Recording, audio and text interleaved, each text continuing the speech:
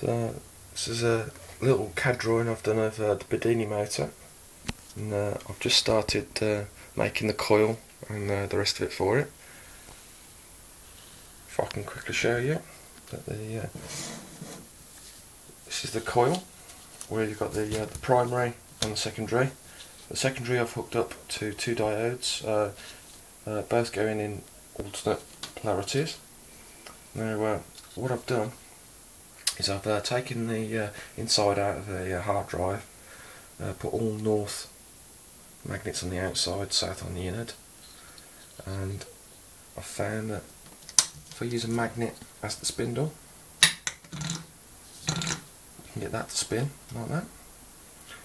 So if I just bring the coil up towards it,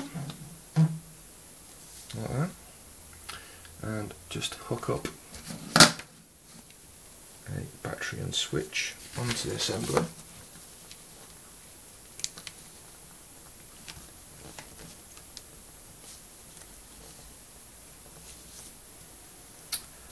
Every time that you push this switch, it will end up that the lights will light up, and that's the back EMF that you're getting from the motor.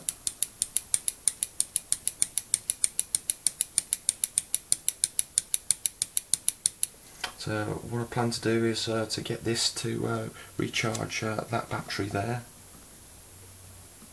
and hopefully make a really efficient motor out of it. That's great.